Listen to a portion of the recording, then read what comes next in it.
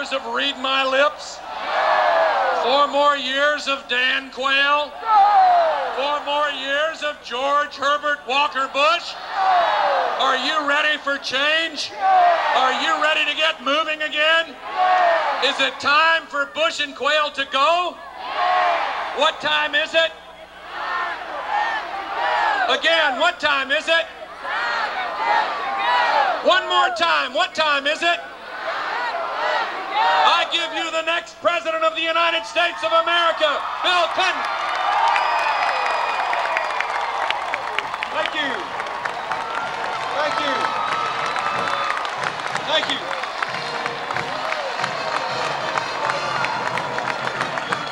Thank you. Thank you. You saw a picture of the difference between Bill Clinton and Al Gore and George Bush and Dan Quayle. For yesterday, the Bipartisan Commission on Debates had invited George Bush and Bill Clinton to go to East Lansing, Michigan, to Michigan State. They invited us in June. I said as soon as they invited us, I'll be there. I didn't ask them about the format or how I could be protected or how I could cover myself. I said the American people are entitled to a debate. I'll be there. 11 days before the debate, Mr. Bush said, I'm going to take a powder. I don't want to come. I don't like the format. And I don't want 3 debates. I want 2, and I want a panel of news people so I can attack my opponent without anybody doing any follow-up questions on me. I don't want that. So yesterday, I went to East Lansing and talked to not tens of thousands, but 15,000 or so people about what I wanted to do as president. And then I went to Detroit and I answered citizens' questions from 5 places all over Michigan. Tough questions from working families who had difficult problems and real hopes. And you know what George Bush did yesterday when he could have been debating me? He got on an airplane and flew to 6 airports in states around my state to dump on my state, that small southern state. Now, he dumped on our economy, but he never told the people at the airport that we have ranked first in the nation in job growth this year, and his own labor secretary said it was enormous. He concealed it from him, and he wouldn't debate me so I could tell him. And then he went to another airport, and he dumped on our environment, but he didn't tell them that we were one of only 4 states in the country in full compliance with the Clean Air Act, and his own Environmental Protection Agency gave us a dozen awards for environmental progress. He didn't tell them that. And he didn't debate me, so I couldn't tell him. And then he flew to another place, and he talked about how I was a big taxer and spender. But he didn't tell him that he's increased government spending more than any president in 30 years and government regulation more than any president in 20 years, according to the Conservative Heritage Foundation, while we have the 2nd lowest tax burden in the country. He didn't tell him, and he wouldn't debate me, so I couldn't tell him. So he flew all around my state, dumping on Arkansas yesterday. He told them that we let people out of the penitentiary quicker than any state in the country, and somebody from our penitentiary system pointed out that the average prisoner in America serves 2 years, and in our state the average prisoner serves 2.5 years. It wasn't true, but he wouldn't debate me, so I couldn't tell him. I was in East Lansing to face the music and face the people. He was flying all around Arkansas trying to divert the attention of the American people from the most miserable economic performance in 50 years, failed trickle-down economics, special favors for the few. I'm tired of it. We're not going to put up with it, and we're going to change it on November the 3rd.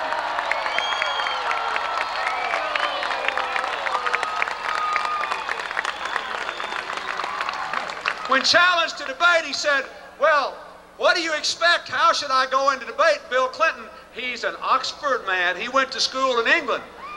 One day I'm a redneck from a little southern state. The next day I'm an Oxford man.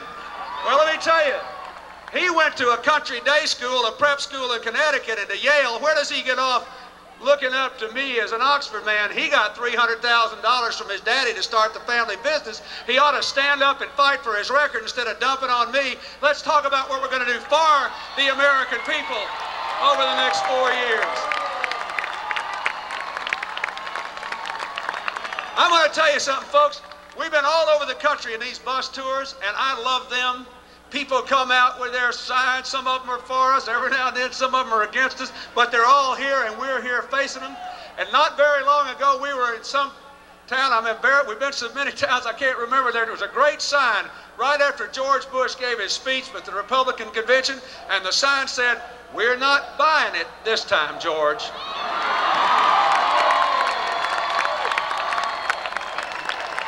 This is a guy who says the election's about trust, who said, "Read my lips," and signed the second biggest tax increase in history, who said 15 million new jobs, and he's over 14 million new short, who badmouths the government, and the only new jobs we've got in America is in government. We created more private sector jobs in Arkansas than the whole rest of the country has by the time they got through laying people off.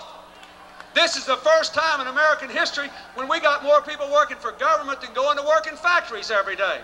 This is the first time in American history we've ever had a decline in industrial production under this administration. And folks, it's because they're in the grip of a failed idea, trickle-down economics. Keep taxes low on the rich, let government lay down on the job.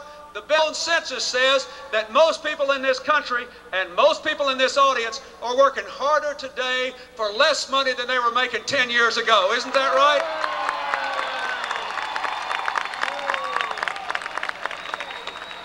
But the challenge for us is to go beyond that. So we got to get rid of trickle-down economics. And nobody wants to go back to tax and spend economics. We have a new way. I fought to change the Democratic Party, to challenge the Democratic Party, and to fix every microphone in Georgia. And we did change the Democratic Party. You read our platform. It says the best social program is a good job and a growing economy, and that's what we stand for.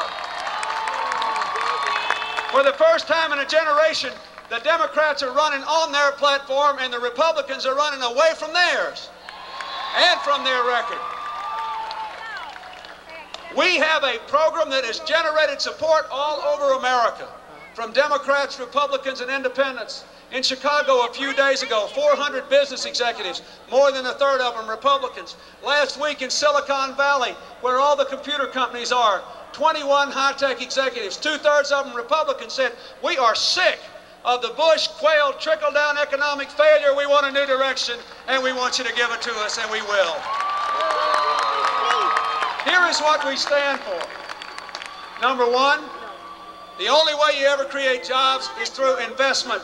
So we say, no more across-the-board tax cuts for the wealthy. Instead, we'll say, we're going to give tax incentives, but only if you invest in factories, in businesses, in farms, and putting the American people back to work. We'll give tax breaks for that. We say, we're going to take every dollar by which that defense budget is reduced, and instead of spending it on the S&L ripoff and more for the same health care, we're going to put it back into the American economy to create jobs for the 21st century, in transportation and communication, in solid waste recycling.